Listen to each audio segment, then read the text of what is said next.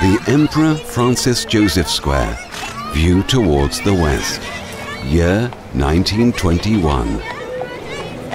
The Emperor Francis Joseph Square is a very presentable place.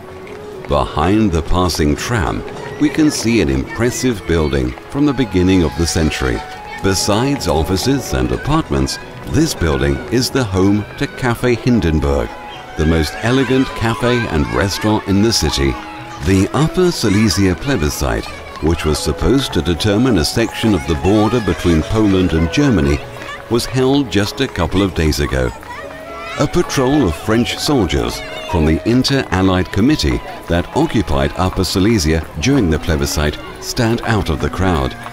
But such a sight is not surprising for the people of Bytom. That is why French soldiers do not attract much attention. Bytom's most exquisite apartment houses, shops, stores and workshops surround the square. The courthouse is also situated here.